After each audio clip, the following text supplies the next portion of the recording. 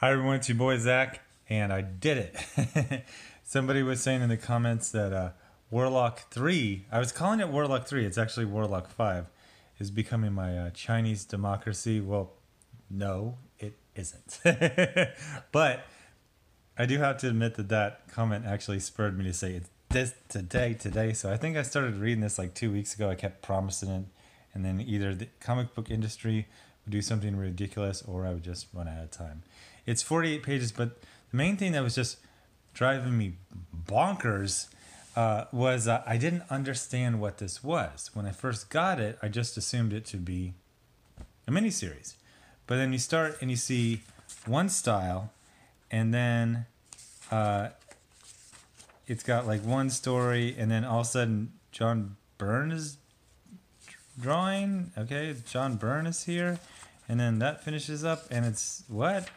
So what this is, and it's in the thumbnail, it's an issue of a Warlock series from like 1976, then an issue of Marvel Team Up, and then Avengers Annual, all from the same time period. So as far as I can tell, there was a Warlock in the Star Sun Brigade Squad, Warlock in the Infinity Squad, something like that, and it was doing pretty good. So it looks like they decided to do some reprints, and it was just Warlock, but it's a pretty cool idea. It's take all of the Warlock stories and then reprint them as they came out, which was, I really would have liked you explaining that. I guess they say it right here in teeny tiny letters. Okay, so this is something, usually they put a box here and it would say reprinting. Oh my gosh. I didn't even notice this page. I thought it was an ad. Now I'm just literally reading it. Oh, so this is like the first page of this story. Okay. Sorry, I'm just kind of getting caught up. Deeply indebted to Thanos. In fact, I owe him my life. Kind of. Damn, he just went right through his ship. Okay. So, it's three different stories, but it's presenting them as they were reprinted chronologically. So I was wrong on a couple of things. Jim Starlin did not create Adam Warlock. He was originally from Fantastic Four, created by Stan Lee and Jack Kirby, I believe. And then Roy Thomas reinvented him as him, which is kind of like a Jesus Christ analog. And then Jim Starlin just really liked this and then created this whole mythos around him that eventually led to Endgame. I know you might have seen Jim Starlin's name in the news, Marvel, basically Marvel Comics. He said Marvel Studios has been very, very respectful to him, but Marvel Comics has not. And you really see why. You understand why Kevin Feige probably has some chamber. In, what was it, Empire, where they show Vader has that little chamber that comes down where he takes his helmet off. I think Kevin Feige's got one where he finally takes his hat off. By the way, you're worth like $500 million, Kevin. Get some freaking hair plugs. Damn. You're wearing a baseball hat everywhere. You're not slick. No one's falling for it. But you really realize why Marvel Studios respects Jim so much, because they basically made a couple $1 billion off of random ideas he had in 1976. So one of the things so my buddy was really, really into this. When we were in the Marines, he used to always try to get me into this era, and I just like, the art's just not there, and I don't like cosmic powered characters. They're too powerful. I can't really identify with them. They're just too godlike. But I was a dum-dum, because these are some of the most identifiable, tragic, characters. Like, they look weird. They got like orange skin. Orange man bad. Yeah, we get it. And he's got this weird feathered hair and this kind of dopey outfit, but like, he feels things very intensely. He feels very human. And the other thing that I just kept thinking over and over and over again was the word sincerity.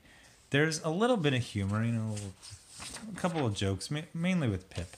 But this is a very, very sincere work of art. This is very personal while also being very kind of broad and mainstream and normie and fun. And let's just throw in Spider-Man because he's an identifiable, earthbound hero, and we'll put him with Adam Warlock, and every single thing in this worked. It's gonna sound like such a cheeseball cliche.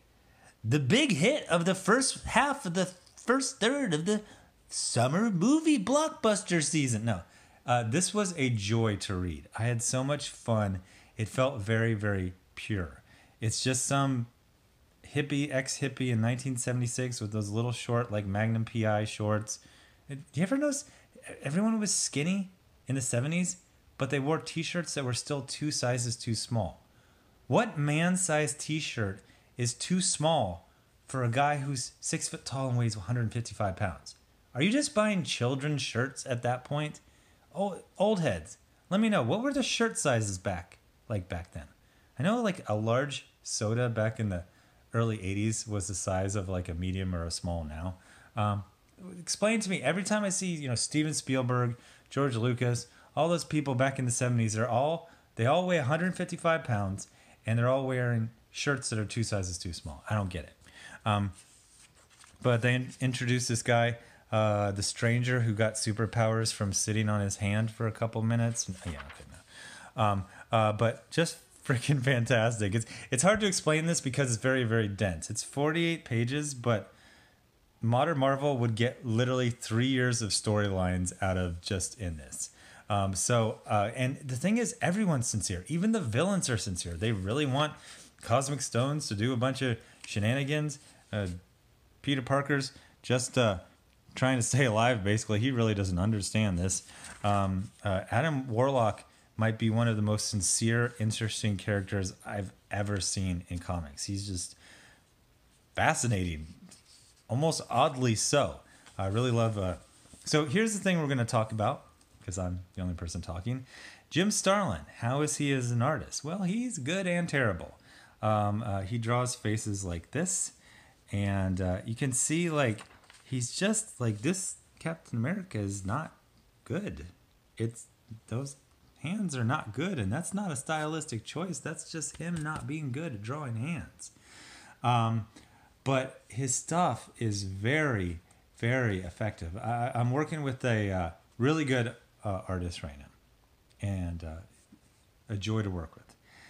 One of the interesting things is, I'll tell him, like, hey, you don't need to do detail in every panel. Sometimes you just do a silhouette, or I guess this would be a negative silhouette, and it has a lot of power.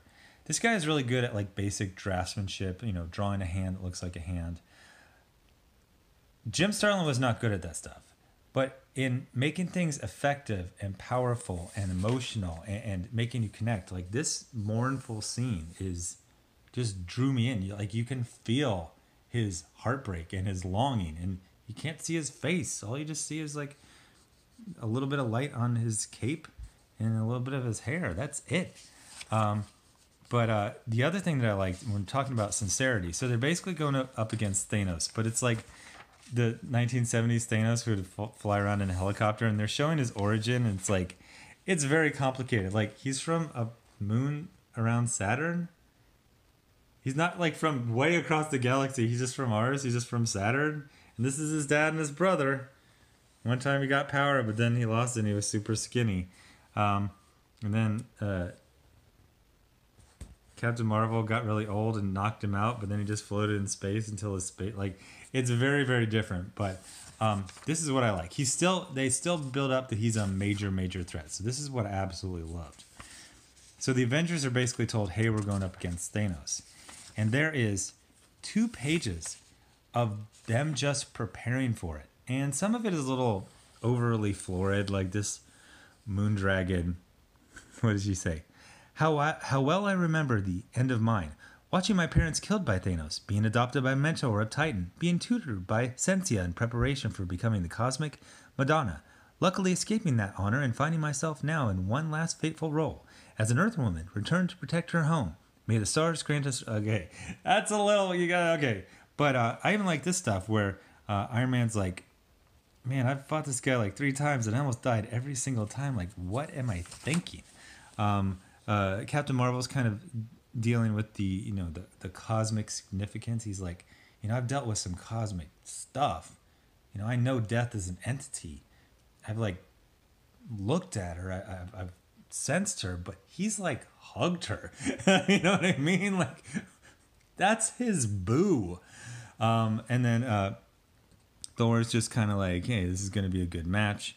Captain America's like, this is a serious battle. I've been in before. Like, I like that they're just like, they take some time to just emotionally prepare. This is going to be big. This is going to be D-Day. And then they have to face this armada.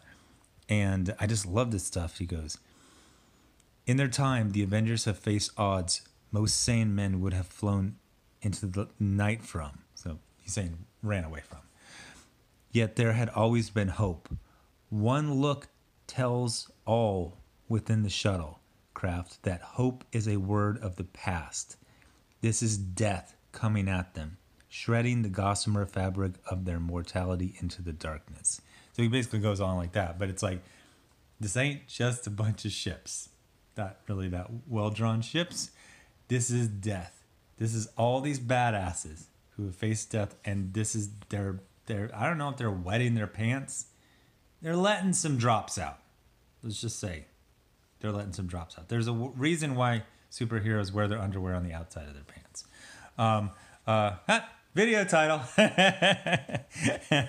Let's see. Does Warlock wear? By the way, I just gotta say, even though I've been praising Jim Starlin, I believe this is his cover. This is probably the worst cover I've ever seen. The artistic choices are absolute trash.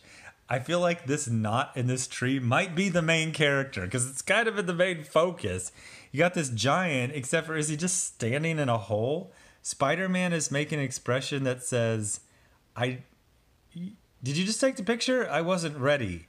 And then Adam Warlock, the star of the show, is just down for the count by some mushrooms straight out of a Peyo Smurfs Band-Aid Designé.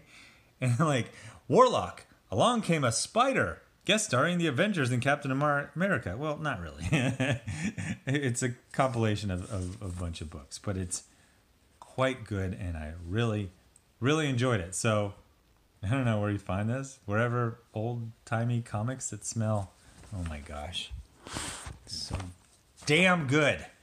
I didn't realize comics still had that old-timey comic smell into 1992, but I think this is a newsstand edition, so yeah, it would be like that. So anyway, so this would be like a certain month when, if it wasn't sold, the person on the newsstand would know to rip the cover off and send it back to the distributor to get credit for it. So anyway, thanks for watching. Subscribe. Make sure you still subscribe. Hit the bell for notifications. Am I slurring a lot? Isn't this a sound of like a sign of being exposed to like mustard gas or sarin? I don't know why I'm slurring so much.